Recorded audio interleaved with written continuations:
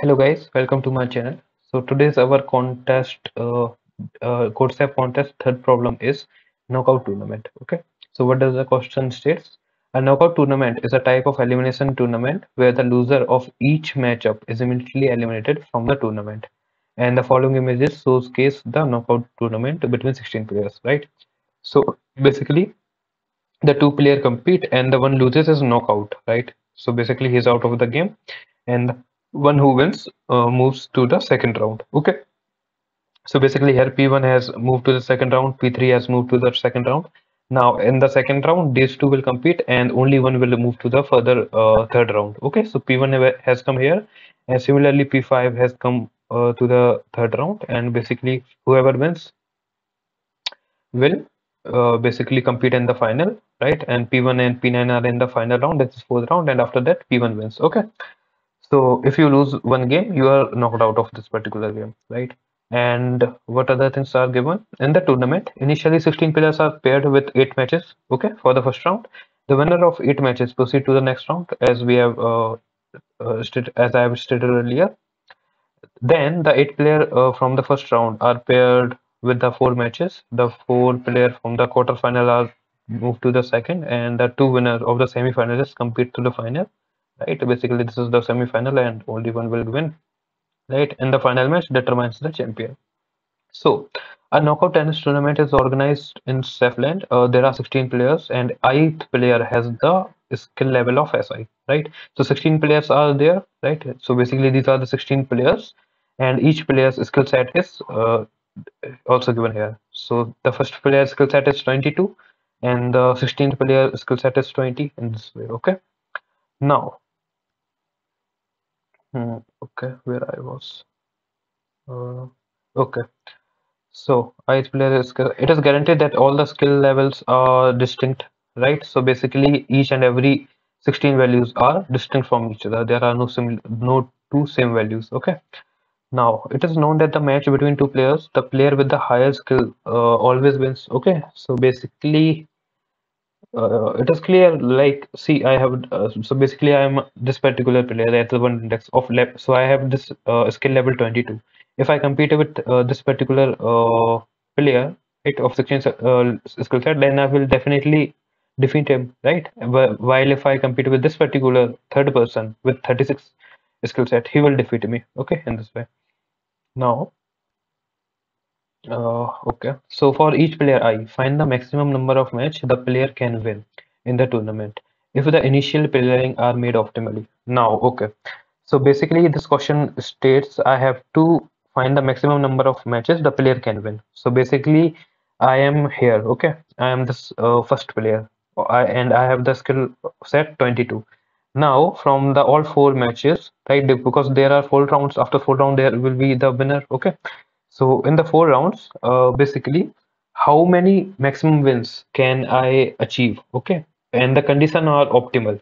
So how the condition are optimal? Basically, I am given the privilege to compete with anyone in the first round. Basically, I can choose my competitor. Okay, so in the first round there are 15 players. Okay, now I can choose any one of the player.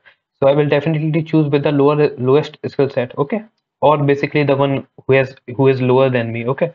So I can choose this particular one, right? The 4 one, okay? And then I will definitely move to the second round after defeating it. And at the same time, other 8 players are also competing. So basically, there will be only 8 players would be left, right? Because the rest 8 would be eliminated. Okay, so now including me, there are 8 players, right? So basically, 7 players are still there from whom I can choose from whom I want to fight, right? So suppose if 16 players also wins the second round, the first round, right? So I will choose 16 to fight. So basically, I will defeat 16 and I will definitely move to the third round, right? In third round also, I will find basically the 4 players would be only there because 8 were from out of 8, 4 will definitely be eliminated, right? So now, uh, okay. So then at the end, right? At the end, what will happen? I am with the level of 22, right? So basically, I will win third also if there is someone that is have lower skill set than me. At the end, right? At the end, what will happen? I will compete with the one of the maximum skill set. That is 31, 36 will definitely move to the finals, and he will defeat me. So there are only three wins that I can win. Now, suppose I am this particular person, right? Of 36. So here, as you can see, it is the maximum skill set among all of these. So he will, no matter which player he chooses, he will definitely win all the four games, right? And suppose if I am the weakest player, then no matter which player I choose in the first round, I will get defeat only. So there is zero. But if I am the second lowest person, right? So four is the second minimum among all of these, right? So I will in the first round I will definitely win first round because I will definitely choose this particular number, that is two, right, to compete with. So I will definitely win first round. But now as two is eliminated, all the other are definitely greater than me in skills, right? So they will basically defeat me, right? So I will definitely give win one game, but not nonetheless not any game except the first round game. Okay. So hope you have understood the problem. Now, so basically, see, you can see you can check it out. The answer is this. So basically, by looking at the answer, you can build this logic that in this particular from all this particular players, there will be only one player with the maximum skill set who will win four games. There will be only one player who will not win any game, right? And there will be definitely two players. Like by looking at here, you can say that there will be only two players who can win one game. Okay, and who are these two players? The two players are the second lowest and the third lowest player, right? Third lowest skill set players, basically, right?